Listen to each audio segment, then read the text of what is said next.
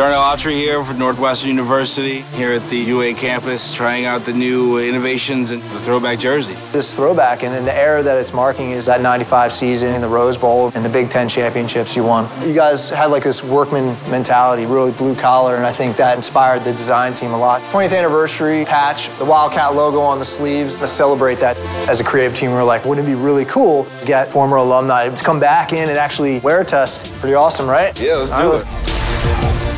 How's it feel? Man. What feels the most evolved? The thinness of the pads. Kind of built for speed. Yeah, exactly. Right. Ones actually were ginormous. People really respond to the gloves. This clutch fit helps mold to your hand. I'm loving this new uniform. It's so lean and mean now. Let's try it out. Let's see what we got. Yeah. How do you feel in those cleats? Back when I played, I was a spatter. I would do a low-top shoe and then put the tape over the top. Yeah. This actually prevents me from having to do that. That's our highlight cleat, and that's what it was developed to do. Create that support through the ankles. It's awesome. Keeps you light, keeps you fast.